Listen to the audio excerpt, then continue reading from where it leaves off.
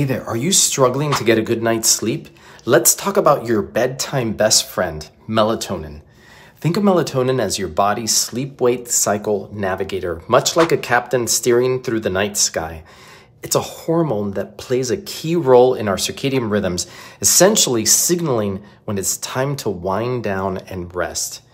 Melatonin plays a bunch of other underappreciated roles beyond sleep, including being the body's most powerful antioxidant. But for today, I'm just focusing on the role it plays in regulating your body clock. Now, our modern environment with its artificial lights and late night screens can really disrupt this natural process. It's like throwing off a ship's navigation system in the middle of the Bermuda Triangle. In this case, the result is sleepless nights that threaten your mental peace and clarity. But here's the good news. You can get back on course more easily than you would think by understanding the importance of melatonin, how it is secreted in the brain, and how it affects our sleep.